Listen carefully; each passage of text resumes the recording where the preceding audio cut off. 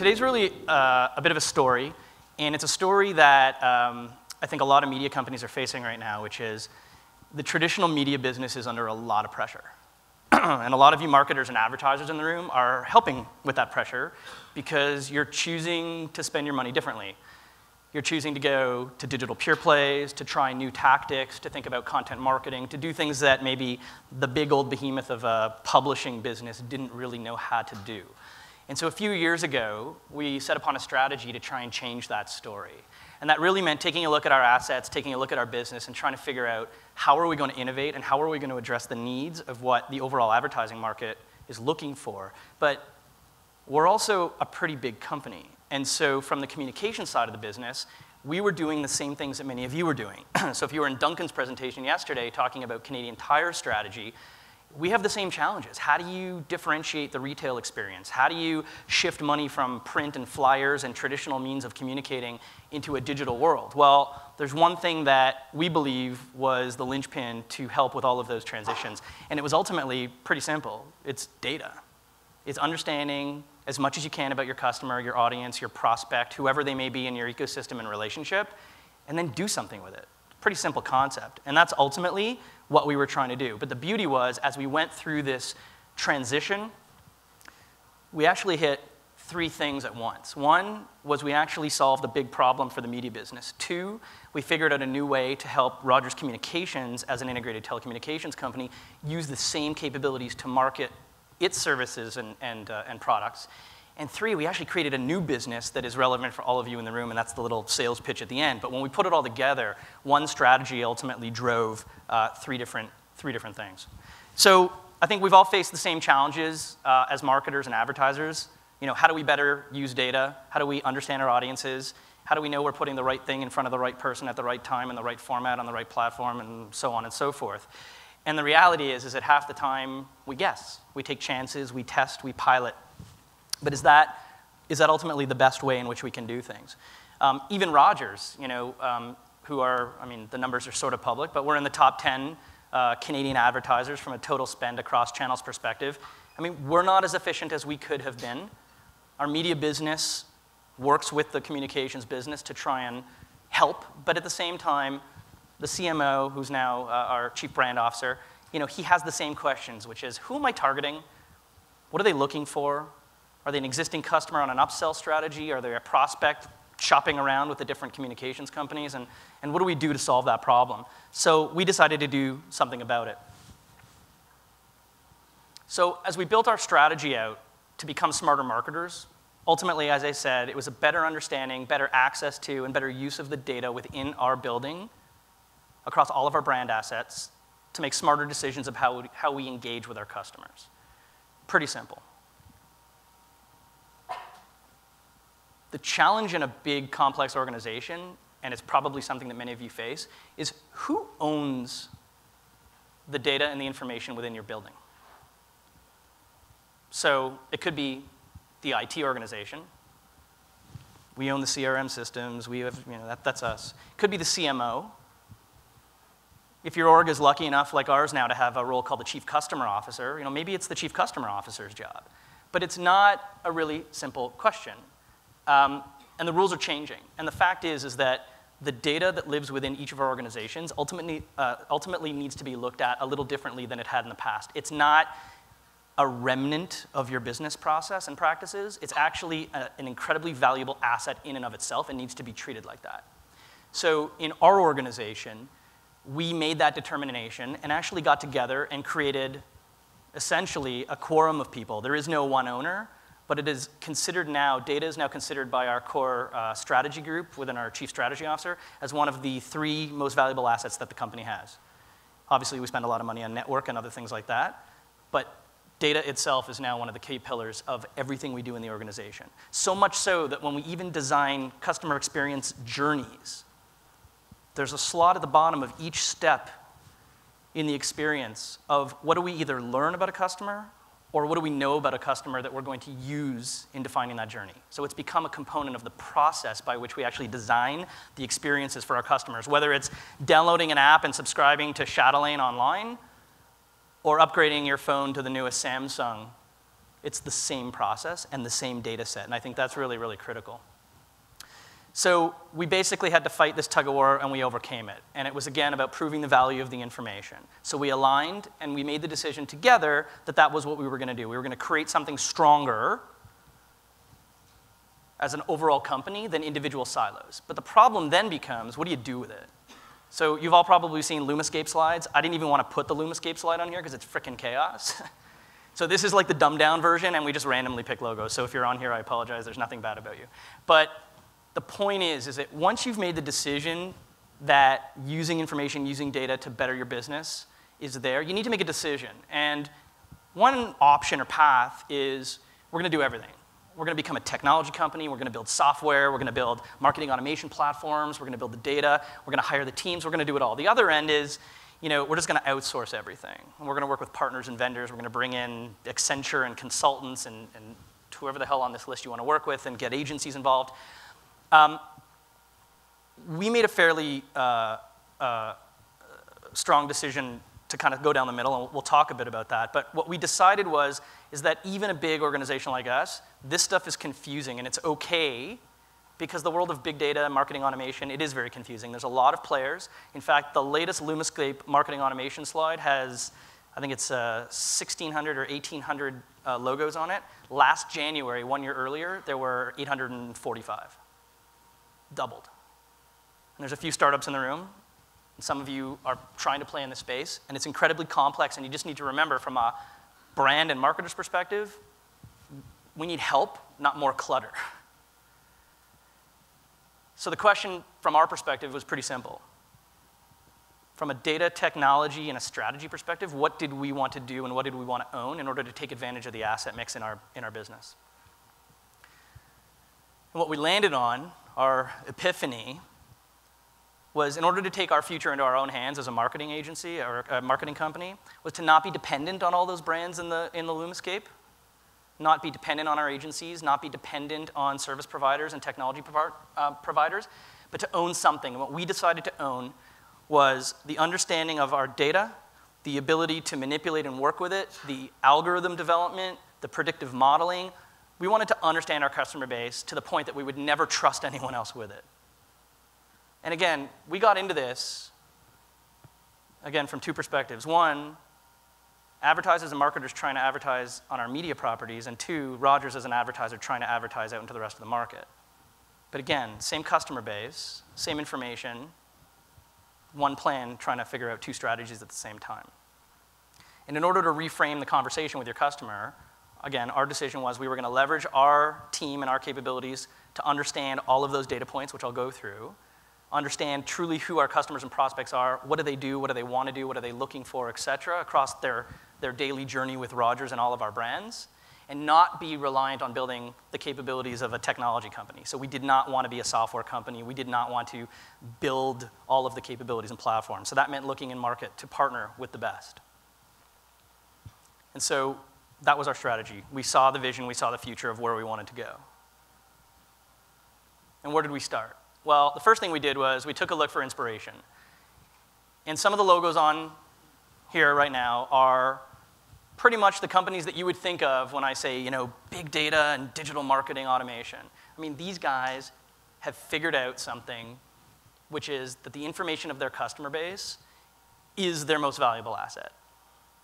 They do different things with it, but the point is, whether it's big data, small data, behavioral data, retargeting data, purchase history data, content, whatever it might be, this is our inspiration. And they're all usual suspects. And what do they have in common? Well, they all use that information. It's not that, great of an epiphany. They use the information to drive results. Different campaigns, different objectives. Sometimes they're doing it for themselves. Sometimes they're doing it on behalf of their clients in the sake of, let's say, a Google. Amazon's really good at getting us to buy shit. Every day I go online and I see little ads for things that are incredibly relevant to me. They just know. It's not rocket science. It's their core business. They've made that decision to make it their core business. And they use the data they have on Canadian consumers, global consumers, but from our perspective, Canadian consumers, to drive marketing performance, again, for themselves and for their customers. But what's the difference between those guys and a company like Rogers when we looked inside the office? Well, the logos I showed before, from our opinion, they know a little bit about a lot of people. So Google's really good at knowing your search history. Facebook's really good at knowing what you tell it you like and what you read and consume from other people putting their content in their environment. But here's a little test. So this is my Facebook profile test. Who in the room in the last 3 months has actually gone into their Facebook profile and taken a look at all the things that they've liked? One person. Who has ever done it? 10% of the room.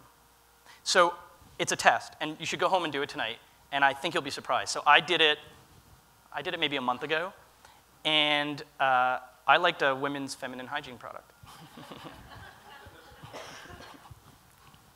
And I think it was because I could have won a trip to Jamaica or something. But the point is, knowing a little bit and knowing a lot is all irrelevant if it's not validated and really, really credible information.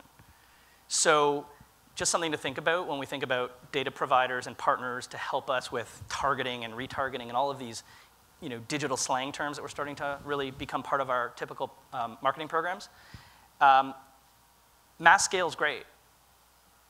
But if the information is shit, the results are going to be shit. It's pretty straightforward. So you just need to understand what you're getting into. I'll talk about why we think our stuff is pretty good, but I think the other piece is, from Roger's perspective, we kind of know a lot about a lot of people. And so it's not just that surface level information, but it's intimate information because we have devices in people's hands. We have content and media assets in front of people all day from the time they wake up to the time they go to bed. And you can start to think about all of the different experiences that the average Canadian consumer goes through, whereby a Rogers asset or brand is somehow a component of that day's experience. And so if that's our differentiator, then we need to think about how do we bring it to life. And so whether it's communications, entertainment, content, commerce, we sell stuff too.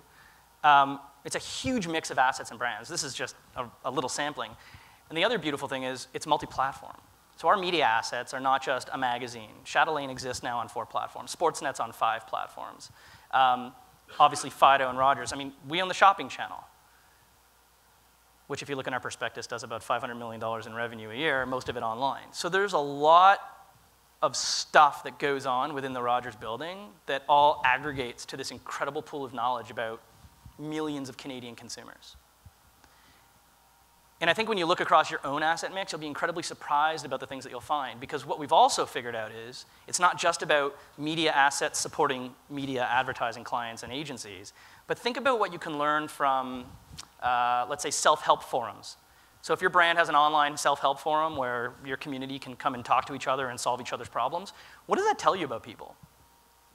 What products and services they have, where they live, what kind of things that they do with their devices, their platforms, their products. There is so much knowledge. Are they self-help junkies? Is it someone who wants to do things on their own versus need a white glove service?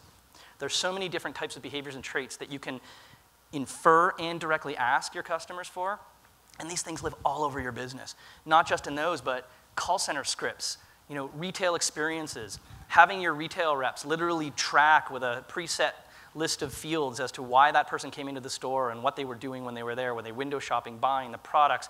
And if they have a profile, how do you append it? Obviously with Rogers, because the device is in the mix, it's a bit of an easier play. But imagine the journey of the future where a consumer walks into the store, maybe Canadian Tire, because they're quite advanced in that, and the pocket device, the phone in the pocket, triggers the beacon so that the greeter who has a tablet when you walk in not only knows who you are from your profile perspective, but has the last 5 to 10 interactions you've had with that brand. Not just what you bought, not just what you bitched about, maybe what you were tweeting about the brand, maybe the last NPS score or survey rating that you gave the retail rep last time you were in the store. And how would you change the way in which you engage with that customer if you knew that in real time at the moment of interaction on any channel? And that's the kind of thinking that as we started to aggregate our data sets, we were thinking about to augment our marketing messages. And so the key is, it's not just about advertising, but it's about the way in which you actually use the same information sets to deal with your customers in the day-to-day transactions and interactions that you have. But to do that, the one thing we were missing were the right people to put it all together. And the word is pretty simple. It's the data scientist. And it's not just a trend, it's a necessity in today's business. People who actually understand how to extract the value of the information sets that you have. So I'll give you an example. We are now collecting somewhere in the realm of about 200 million different signals of information a day, from everything from our ad servers and every ad that gets sent out to the type of device that someone has in their account. All anonymous, all aggregated into segments. And I would never in my right mind think that if Canadian Tire came to us and said, we want to run a campaign on your media assets, we want to build a segment of sports enthusiasts, that we would ever do anything other than build a sports enthusiast segment, right? The logical thing is we'll take all our Sportsnet content, TV consumption data, you put it all together, you understand who truly is a sports fan. In fact, I would say it's not what the digital pure play guys do, which is, hey, we know who reads and consumes online sports content, but I would argue someone who never goes on Sportsnet or TSN or any other online sports property, but spends $25 a month subscribing to the NFL TV channel pack, that's a sports fan. People who are putting money into their decisions and behaviors. And so we needed a team to extract that, and so we did, and we hired the team, which was an absolute critical first step. And that was to help us get to the point where we could define and build these segments. So the combination of the data from across the organization, all of our brands, all the platforms, along with the team of people who actually knew what the hell to do with it, and that is where the Lumascape came in, because we hired some good people from some ad tech companies. Extract the value, define the segments, start to build the predictive models, build the lookalike models as well, so that when you find audiences that you really want to target and they're not big enough, you can figure out how to extend that and find more of them, all with the goal of helping us become a smarter marketer and a smarter service provider to other marketers trying to work with our media business. And so audience intelligence from Roger's perspective was born. And the question from our side was, well, how is it better? Why is it better? Why is it different than a whole other bunch of companies in market kind of say, hey, we can help you acquire more customers, we can do it more efficiently, we're better than that. Well, I think the key for us was we were going to use it ourselves. And we were going to use our own acquisition strategies, our own retention strategies, and our own experience strategies to refine the way in which we use the data and the models to then offer that to the broader industry. So again, think about all the different touch points in the course of a day that any consumer in Canada might go through. And think about how many of those touch points have some relevance to a brand that we have.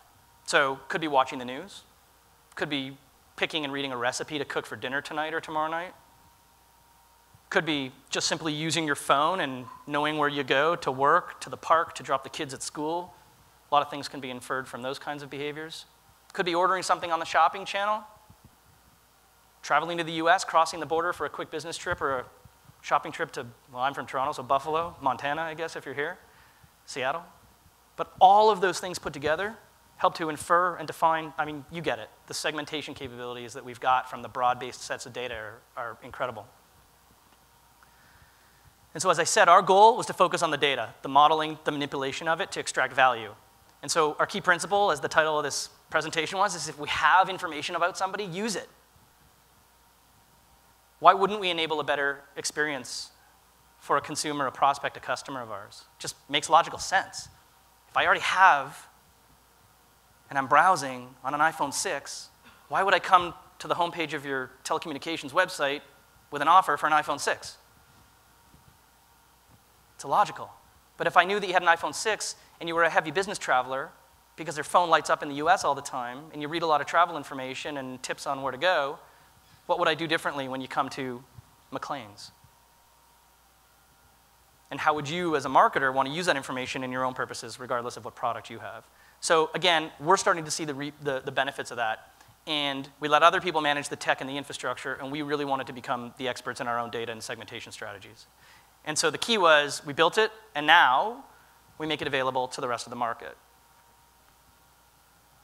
And the data and the information that we take to market is yes, it's used by our media business to sell as a service to advertising agencies and direct marketers. But that's not where it stops. So I'll give you an example of a conversation that I had recently with a CMO of one of the largest insurance companies in Canada. And she said to me, we know so much information about 4 million Canadians. We know what they're worth when they're dead, what they're worth when they're alive. We know, their job history. We know their social insurance number. I mean, there's so much stuff we know about them. We know how much their kids are going to get if they take off to Jamaica. I have no idea what they like to do on the weekend. So I don't know how to market to them effectively.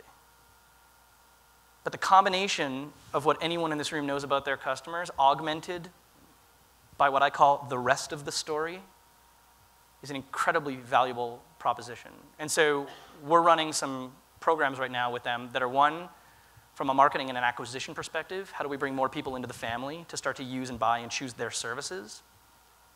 But just as importantly is within their own existing customer base, how do they choose what creative, what message, what offer, at what time, and what platform to use to target and to continue the conversation with those customers based on the other things they know?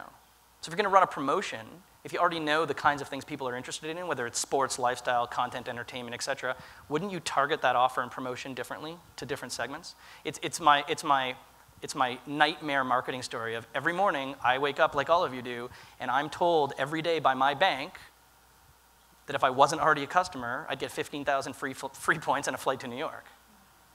Well, if you know I'm a customer, why don't you just tell me something different? Again, digital channels enable that a lot easier than mass, but there are different ways to tackle both. And so how does it work from our perspective? Well, these logos are back because they're really, really important. And I used the word before, which was called mass reach. So we know, as a marketing services company, as a media company, we are fully dependent on the fact that, Canadian consumers read our stuff. They watch our videos, they watch our TV, they read our magazines, they read our digital channel content. But there's a hell of a lot more of them out there, and they're in these places across multiple platforms. And so our goal was to take all that information of our audiences and expose it and find those people no matter what they're doing and where they are. And so we've done that. Again, we didn't build the tech. We rely on others like Google and Adobe and some of the intermediary platforms to help us extend our audiences on behalf of both Rogers and the rest of the advertising market. And we do it across the best, whether it's the big digital pure plays, the Rogers or other integrated media company digital assets, and again on multiple platforms. But not just that. We are working on programs like we've done with ourselves for things like call center retargeting. So how can, when somebody calls and has an interaction with your assisted channel, retail call center, live chat, how do you tag that person, tag that exchange of information, and then do something with it through digital channels and find them again? So what used to be a digital-to-digital retargeting is now becoming blurred in a multi-channel world, and we're enabling those kinds of capabilities. And that's where we're seeing some really good benefits from those types of campaigns. I'm just going to end with a couple of the things that we've kind of called them inside our business, but the first is what many of you might have heard from Facebook, something called custom audiences. But, auto brands are great at spending $500,000 to go to the auto show for a week, and they get a list of 30 to 40,000 people who might be interested in a new car. What do you do with that data? Well, the old world, you'd send a big, expensive direct mail campaign and have a little bit of a hit rate, maybe not track it that well. Well, imagine if you could take that list, inject it into a system like ours, totally anonymous, find those people, understand, like the insurance company, what else they're interested in, and then tailor the message to them to get them in to do the test drive. Very different value proposition. So essentially a CRM kind of match program. The second is, as I said before, we don't have enough people, so you want to turn that 30 or 40,000 into 300 or 400,000 potential customers. We have over 5,000 individual traits of data that we're now tracking against each individual profile. And so sometimes things like device, operating system, time of day, frequency of interactions, things that you would never ask for as a marketer are actually the best indicators of performance.